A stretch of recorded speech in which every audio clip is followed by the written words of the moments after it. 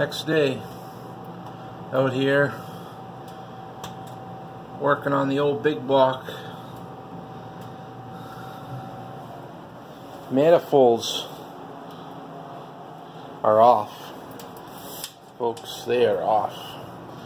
This side, you know, you don't have the master cylinder and all those lines and stuff in your way, but it was actually the toughest because I don't know, bolts were a little harder to get out on this side, a little more of a fight. Had to heat up a couple, you know, bang and tap. That's the way it goes.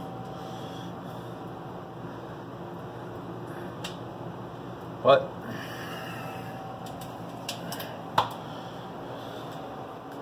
like a couple of bad teeth, they were yanked out of there. Wanted to show you these. That's what goes inside those off those stupid smog tubes.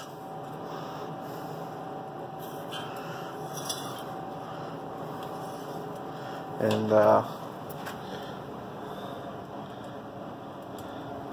can see she was cracked. There's only a little crack right there. When I first got it, I tried some of that you know, that stuff you buy on the shelf. You're supposed to, it says you're supposed to be able to repair cast iron exhaust manifold with it, but I think it worked for a little while, maybe a month or so. But you can see there was other cracks as well. This side, the passenger side, was pretty bad. But also you got this wacky little valve thing in there that is supposed to open and close, and who knows whether that thing is, you know, restricting you. But these are just plain old restrictive pieces of crap, pretty much. So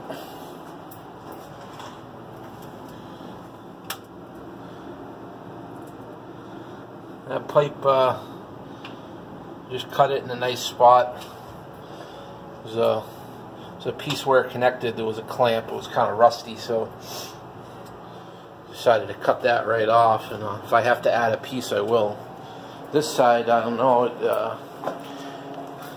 When I cut it, it fell right off. The hanger in the back broke off or something. That's all that was on there.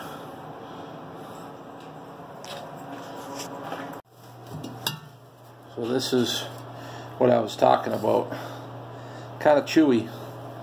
So just eliminate that right away before that becomes a problem. And you can see this came right off the flange on the manifold, came down, but when they bent it, I mean, look at how extreme of a bend that was, and it kind of made the pipe really small right there. And you can see how it rusted it because there's some, you know, such an extreme bend. All the moisture and everything sat right there, and this truck did sit for a while. The old timer had it. He didn't need it. Sat in the yard, but I don't like that. I don't like that bend at all. It's not very nice. But there's the other bad tooth. This one actually not in bad shape. I actually really didn't see any cracks in this one. I thought it was cracked, but I think it was leaking out of the where it connects there. It doesn't look very, kind of wonky there, so I don't know. But suppose someone could still use that, but you know, you just get these out of there and put some plugs in, take these stupid things out.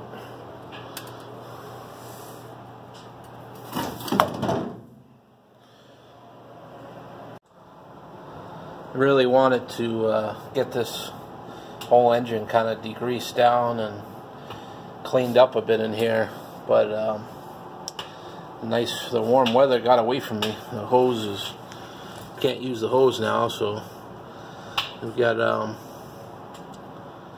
there is one little car wash, like a self car wash thing up the street, but it's watched by Wi-Fi cameras. I found out the guy just sits somewhere and just watches people wash their cars in there. It's like enclosed, you know, it's heated, so you can close the door, which is nice. But washing your greasy 1980 big block inside there is kind of frowned upon, so that wasn't going to happen either. So now it's too cold to do it, so just I cleaned up a little bit, you know, took some brake clean and kind of cleaned up this area, but should probably take the valve covers off and clean them up and put some new gaskets, reseal them. Maybe they even deserve to be painted up. Maybe something, I don't know, some color. Lights flashing.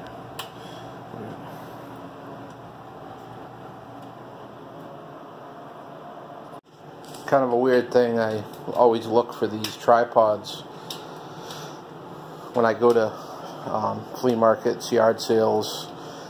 There's a lot of thrift shops up here.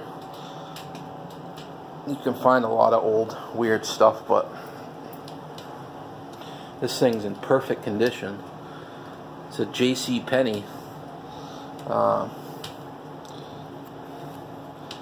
Big price of $5, which was cut in half for a Christmas half off sale. So $2.50. Got that beauty. The legs all move nice. It's probably hardly ever been used. And I have this newer one here, black one. It's not too bad. It's got some broken latches and stuff, so kind of limited to the functions with that. And this one right here, this is an oldie here.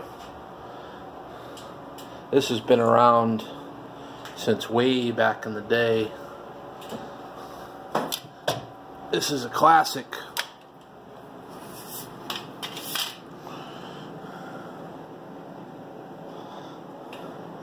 Argus, I don't know, old Japan, but don't know where I found this, but you can see we just we like rigged a bolt in there, and you know, it just threads into pretty much any camera. But at the time, this was like the first one when I first started making YouTube videos.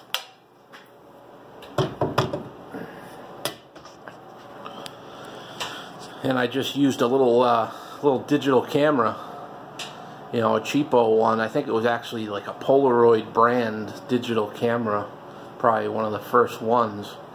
And a lot of those original videos, all the death by boots and stuff, that tripod right there was being used. I do have a couple other small ones, you know, just those little cheap ones sometimes you find.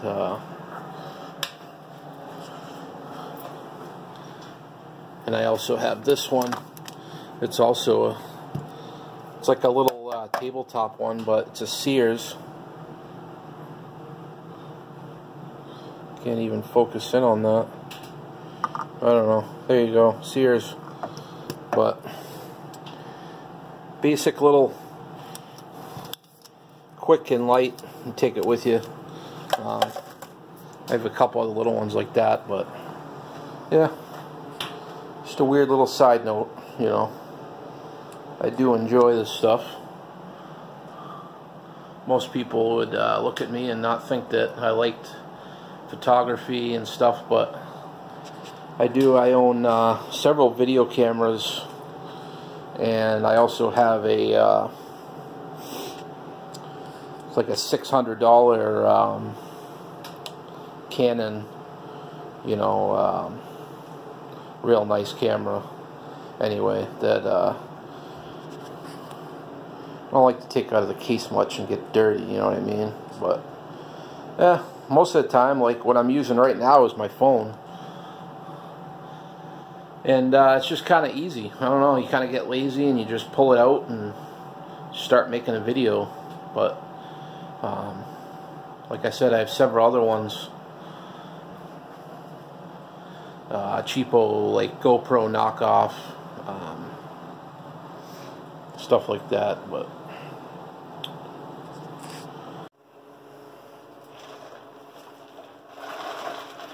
there's coffee. Nice in here.